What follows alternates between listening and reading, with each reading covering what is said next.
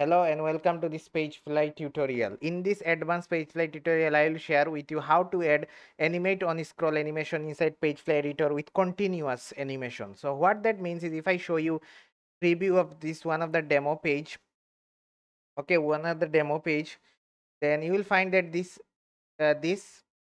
animation is happening. And also if I scroll down, you can see this section is also animated, right? But the thing here is if I scroll back again and scroll down again, it will animate once again, which is not possible with Pagefly. So what I mean by that not possible. So for example, if I add a slider, animation for this section to show you that Pagefly has built-in animation like when display. So if I click on when display and if I give a fade left to that whole section, okay, and if I save this animation, what you will find that this fade in left animation is actually happening, but this is not continuously happening as like I showed in the demo. So if I go so this saving is taking some time. So after saving it, we will preview it and see the difference of the animation that I am going to show you and the animation that Pagefly has built in. Sometimes it built in animation, sometimes in some web page you will find this type of animation. Whenever you scroll to that section again, it animates once again. So it is just a continuous animation, not just once. But Pagefly animation only happens once. So let me show you again. So what that means. So if I preview the page, so please have a look, a close look, and do make the attention. So if you see that this section, as we expect, if I scroll back again and scroll down again, this animation is happening. For this section, you can see we given in using Pagefly, but if we scroll down and scroll back again, this animation won't happen again, right? As you can see, it is not happening again. But for that section, if I scroll back to the top again and scroll down again, this is happening once again. So this animation, I will show you how to add that animation.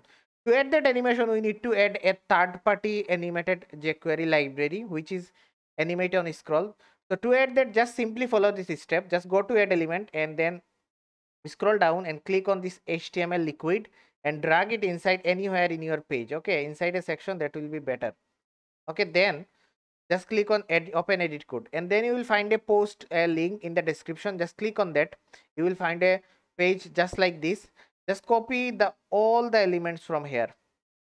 Copy all the elements from this box top to bottom and click on copy. Then go to a Pagefly and paste all this inside HTML liquid editor. Okay, then I'll just delete this one which I added that past. Okay, so you can see this is the code I have pasted here. Now to make this animation happen for a particular section, so it will be you can give it to a particular section. So for example, let me take this section again in the top, and let us remove the animation that we given here. Just remove the Pagefly animation. Let us add the continuous animation for that section. So to add that animation, in the post, as I said, go to that element and click on attributes. So for this whole section, I'll go to the section, click on the attributes. Under attributes, I click on mode setting, and then you will find that we can add custom attributes. Click on add new element, and then copy this one, data AOS, paste it in the enter key, and then go here and give the value like fade up, fade in, fade left.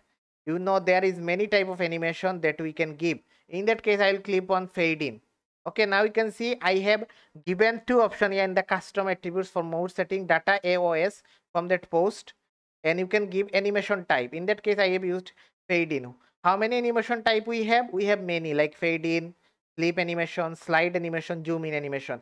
I'll post link this animation list in the description as well. You can check it, or you can use any of these I have pre-made that I am using. So I have used fade in for that. So click on save.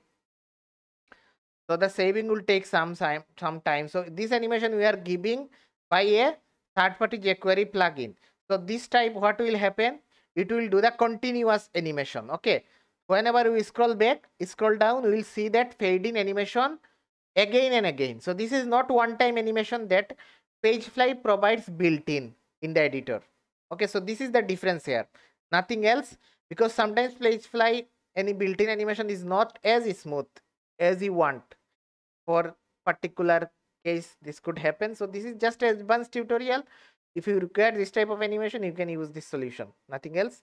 So let's save it, and the saving takes some time as always.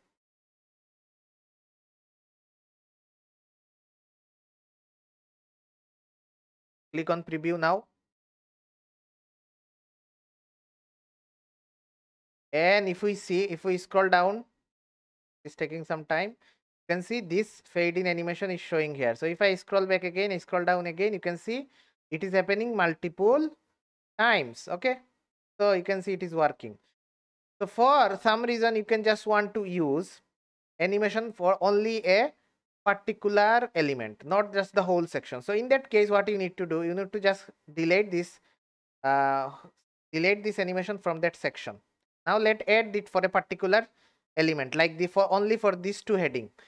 So in that case, what I will use slide left. So there is a slide, flip left, zoom in left, slide left. Okay, this animation I like most, one of the animation. So in that case, I come to this heading element, go to attributes, click on mode setting, and then click on add new item, and then we have to put first of all data AOS. This has to be put as a key, and for value we can put any elements from here. In that case, I will use slide left, then put the value here.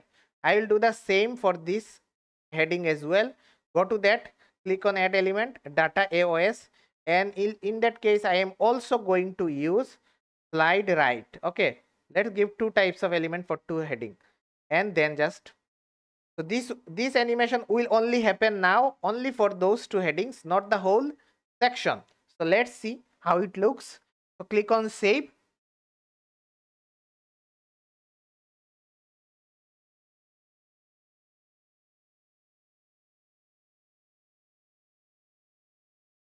So let's preview.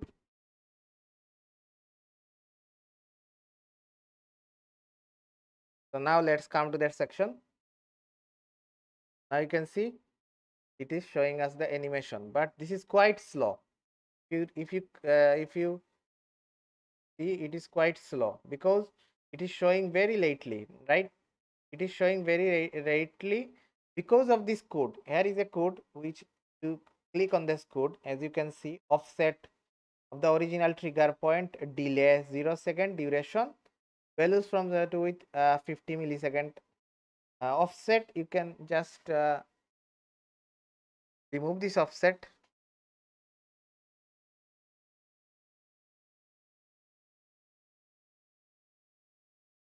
Also this section has a lot of padding, so I can change the padding from here and make it 50 pixel, so it is visible in the first place. Okay, now you can see. So let's give a save again. And two types of animation actually does not look good, like one is slide left, one is slide right, so it is not matching in that case as well. So let's give it a preview again. So giving it by element and giving it by section is also possible. So now you can see it is showing perfectly in a perfect manner, right? And it is continuous animation, okay, as you can see.